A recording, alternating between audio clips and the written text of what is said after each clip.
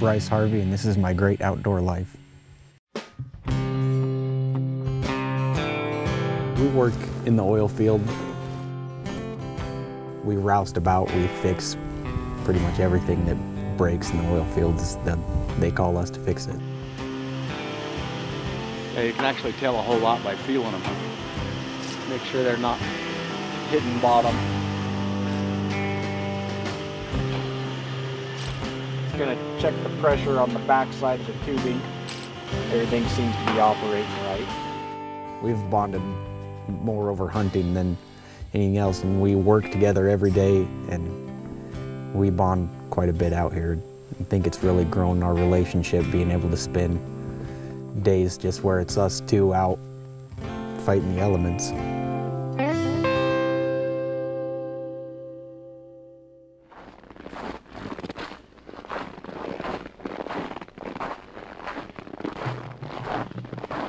I started hunting with my dad when I was pretty young, and then at about 15 broke off on my own when I could finally drive.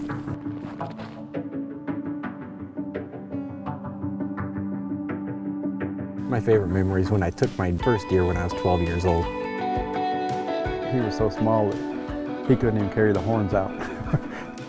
Year round we're planning on hunting or going hunting.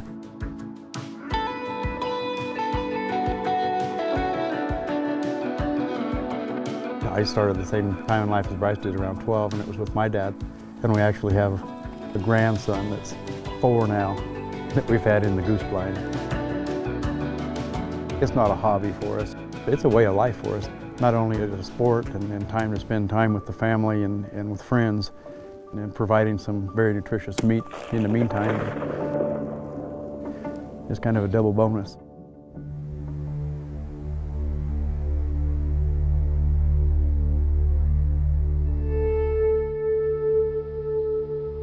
I think if we sit at that tree and look at both fields, then we can see them coming out wherever they come out. Yeah. And you're still pretty good shot from anywhere. There's some good ones in there. Yeah. They'll probably be moving more after it warms up a little bit during the day too. Yeah. But they're definitely here. That's some heavy dark horns, isn't he? Yeah, big deer. Huh? He's a good deer. 200 in the tree. 180. Still wasn't a good shot. He was quartered away pretty hard. That buck probably ain't gonna be back here tonight though. He'll come back. I think that deer will come back. Not while we're here. Maybe. I hunt mostly for the food. Me and my wife have never bought meat, and we've been married for 2 years now, and we always eat what we hunt. So you can walk to the bottom of this hill and then come up again. A lot of the meat comes from the deer that we harvest every year. This year I've ended up killing 4, and my wife took 1, and it provides a lot of meat for my family, my brother's family, some friends.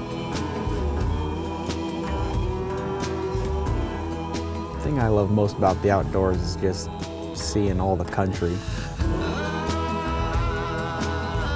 You walk over a hill and it's completely different from the last hill that you walked over. You never know what you're going to find. Just the opportunity and the blessings that we have to experience this outdoors is just an amazing place to live.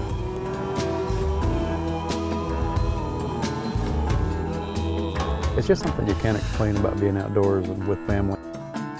There's not many other people I'd rather hunt with. It's something I wouldn't trade for the world. Slower field. I don't know if it'd be worth going back in, only seeing 1 buck, but... It was a good buck. Yeah. Usually it works out pretty well. We always seem to take more mature deer in the year. We've been very lucky and very blessed to get some of the animals that we have.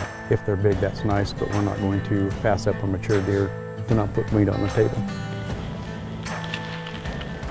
A little bit of luck and a smaller buck showed up. He's pretty respectable, so.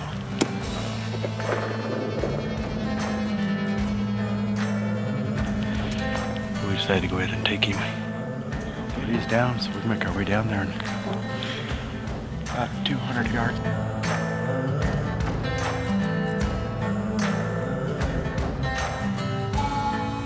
He humped up good, and then went about 60 yards maybe, and did a couple spins and went down.